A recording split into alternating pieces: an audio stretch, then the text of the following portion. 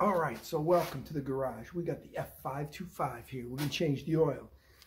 We actually have the owner's manual because we bought this one brand new. Not too often we do that. So here's what's interesting. If you got the manual, you can go to page 50 and it shows you right here how much oil to put in. So we're 525, so we've got basically 2.5 quarts of oil in there. So we're going to warm it up. We're going to put it up on blocks. We'll show you how to put it up on blocks. And we're going to change the oil. So stay tuned. All right, so the first thing we do is start jacking it up, drive them up on 2x4s. Gives us a little more space underneath.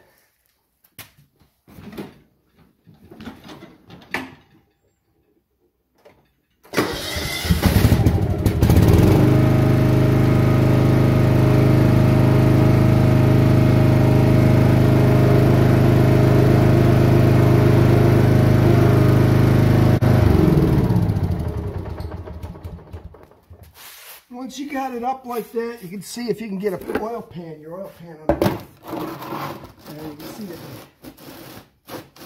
I might get this one underneath, but we've got this low profile one. We can get that underneath. Easy. So let's go take a look so you can see where the oil filler is, and we've got to get a wrench for that. All right, you see that brass right there? That's the drain. Now when you loosen that, it's going to come out the bottom of that big T right there. So let's get a wrench and let that drain.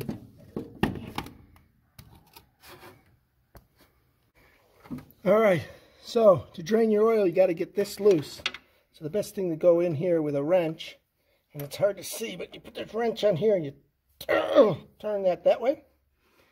And then once it's loose, you can turn it by hand. See how the oil starts coming out? And you want to watch because she'll overflow your little pan if you got a little pan. But you can see how that's draining there. You can see we turn that. You can see the oil draining there. We'll get set up for changing the filter, and we'll show you that.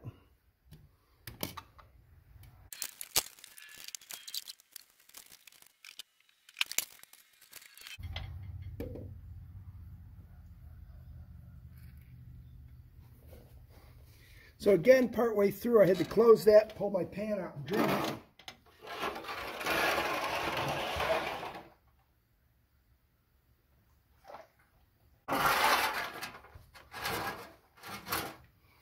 Back under.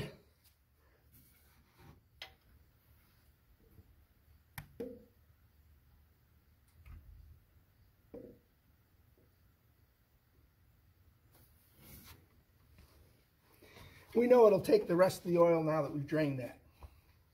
So let's go work on the oil filter. So we got this little baby oil filter wrench. You could use a bigger one, I suppose. What we're going to do is break this thing loose. So we put this on here and turn it counterclockwise. Kind of put this over here, pull this. Push this down like this, and it should come off pretty easy usually, and it does. All right, so now we got to back this pan up a little bit so that we don't have the oil on the floor. So we do like that. We take this loose. Ooh, there we go, draining the oil. So you can let that little bit drain there.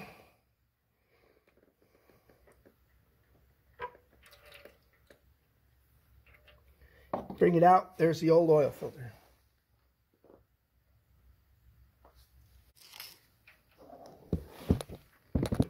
You can see where the old oil filter came off. Make sure you wipe this surface clean.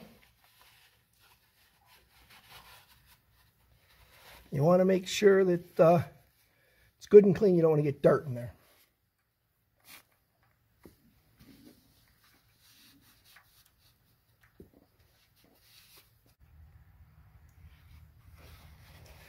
Oil filters I've been using are this one, Parts Master brand. There's the number 61394. There, you can see it there. So You get those at Lee Auto Parts, or bumper to bumper, depending on what it's called by you. Now, when you prepare a filter, I always pour a little oil in the top. Once I pour that oil in the top, I take my finger and I get the gasket all full of oil, and then I put it on.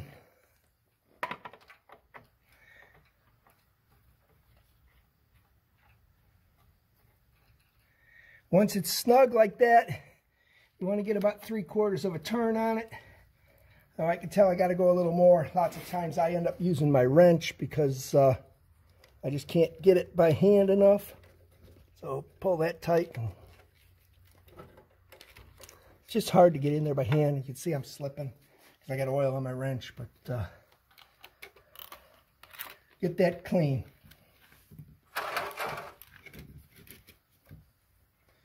So after you tighten that 3/4 of a turn, which we'll try again here in a minute, I got to wipe the oil off my hands because I got it all oily putting it in.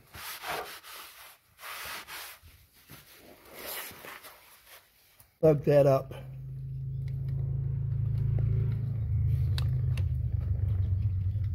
There you can see we turn it a little.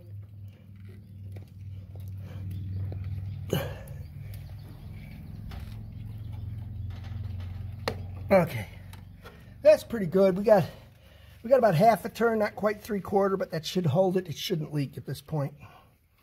We're almost done draining the oil, so let's go plug that up. All right, so you got to wait quite a long time if you want that little skinny of oil to stop. Let's open this up, make sure it's open all the way.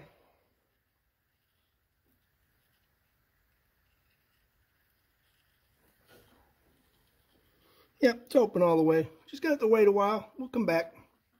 All right, so we're back after a while. There's still a little thin line of oil, but we're going to call this done and tighten this up. You can see that oil running down right there. Tighten this up.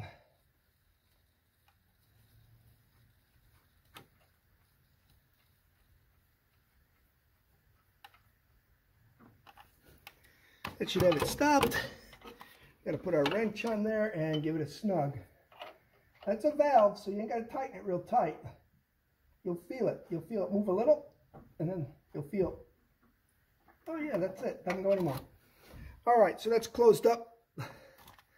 Not leaking no more. Let's go see where we put the oil in. On Deere here, it's on this side. Take this out. Set the dipstick down. Put your oil funnel in here tight. Gonna have to hold it. Let's put our oil in. We're just gonna get you up here so you can see it. And we know it's 2.5 quarts. We'll just start by putting in 1 quart. We did wipe our funnel out pretty good before we started. Whoa, see how she flooded up there? You got to put the oil in real slow so it don't flood up on you. Kind of watch that hole there.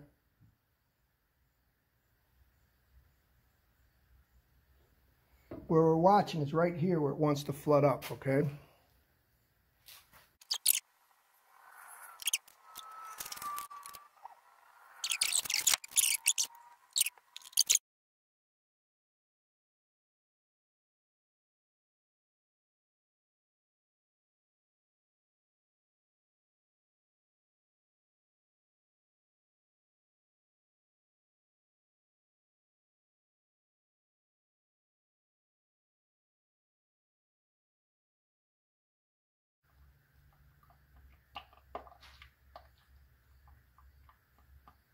Every once in a while, stop like this, see where you're at. You don't want to overfill this. You overfill it, it's easy to turn that valve and drain a little out. So, almost. Yeah, we're pretty close. So we don't overfill it. What we're going to do is get you off the back of the thing here and put the dipstick in and fire this thing up.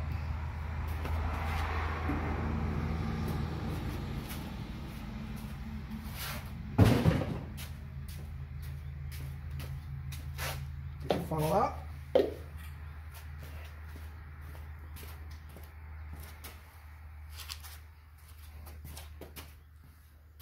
Make sure our dipstick is clean. Don't want any dirt from the floor. All right, let's get you off of here and we'll get this thing fired up. We'll run it for a few minutes and check the oil.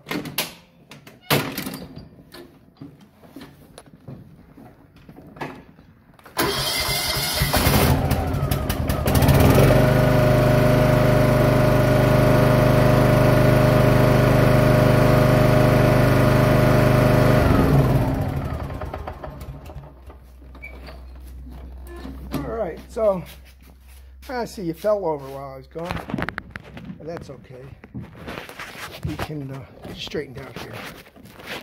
Just sort it out. There you go. All right, so while we let that go down, to take this off, wipe it. Wipe the oil off the stick.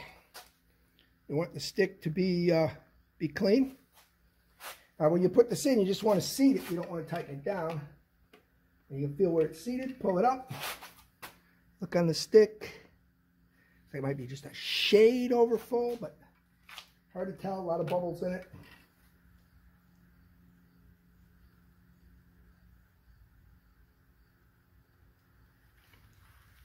You do it one more time. And you can see we're just a shade over. You look here, see where the full mark is, a couple letters over. We'll let it sit a little while, check it again. If not, we'll open that up and we'll drain just a little bit of oil out.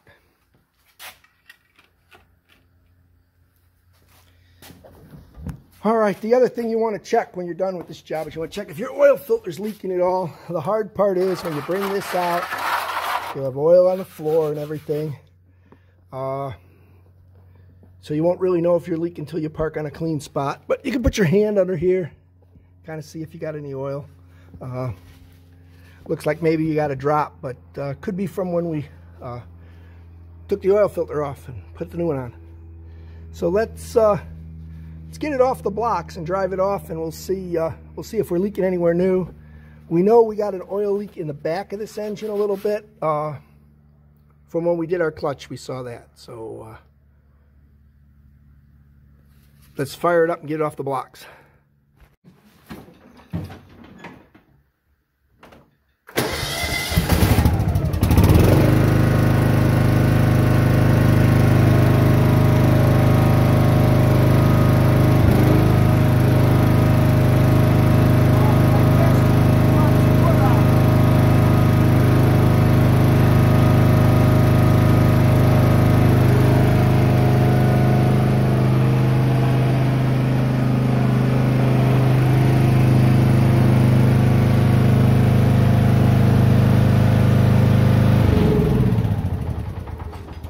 Now we can see that we're clean under here. We're going to see if our filter leaks and drips on the ground right there. It doesn't look like our filter leaks at all. Yeah, it looks pretty good. Very good. All right. All right. Don't forget, like and subscribe here. You get more videos. That's how you change your oil. All right. The oil was on sale at Napa for $2.50 a quart. The oil filter was on sale. So it was like $5. So hey, for 16 bucks, we got fresh oil in this machine. Can't beat that. Do it yourself in your own garage. Save some money. Don't forget, like and subscribe. Catch you in the next videos.